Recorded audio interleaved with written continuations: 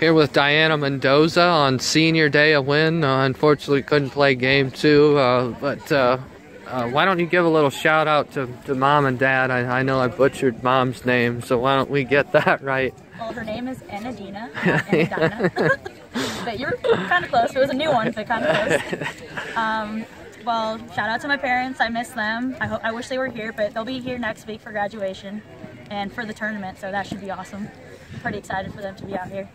And as you mentioned, kind of in some of your senior day thoughts, you're the only 4-year player that's still in the program. Just what pride have you taken in being part of this team for 4 years?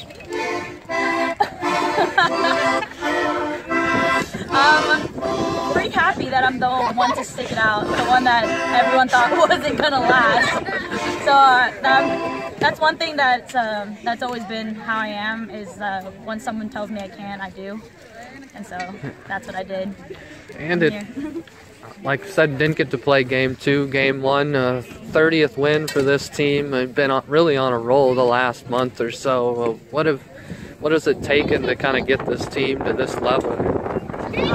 Honestly, just having fun. We're having fun. We're playing how we're meant to be playing. We should have been playing from the beginning, and it's awesome being on a team like this. How much chemistry we have. I'm pretty excited to how we end the season. Did you have any comment about the sign that Michaela and Hannah had for you? The Mexi Fry sign? Or the other part of that? Or either side? Here's the sign. Yeah. And then there's the they thought I wasn't gonna make it. A lot of people didn't think I was gonna make it, but I proved them wrong. I proved them wrong. I'm here. Congrats, Diana. Thank you.